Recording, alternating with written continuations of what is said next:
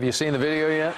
This has been going all over social media. Brawl breaking out between rival schools. Now, last night's DeSoto versus Duncanville basketball game is actually a full-scale investigation into player conduct.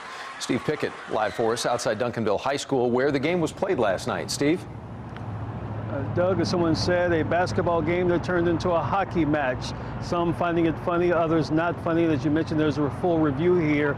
All of this, a rivalry basketball game that turned ugly at the end. This is DeSoto and Duncanville on the basketball court just a few weeks ago. The teams are regional rivals, and Duncanville won this match.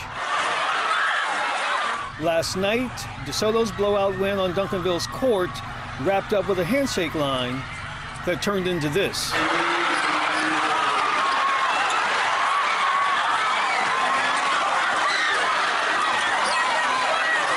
This full-scale fight, including players from both teams and warnings from the game announcer to stop spectators from throwing objects, turned this high school game into mayhem. You can see fear and tears on the faces of students attending the game. 17-year-old Joseph Gossett attended the game as well, and he admits the video doesn't capture all the chaos. We were just having fun until things got off track and it was going bad. People were throwing Gatorade bottles and they were going at our cheerleaders and everything. High school game brawls aren't new.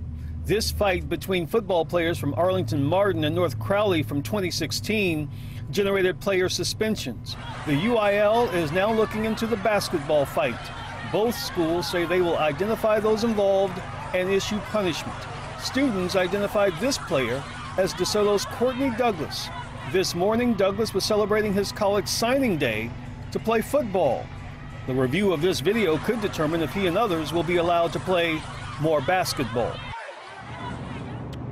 Both school districts issuing statements today regarding all of this, saying they will review the video, they will investigate this, and will identify all of those involved and hand out the appropriate discipline for those involved. Reporting live, Steve Pickett, CBS 11 News.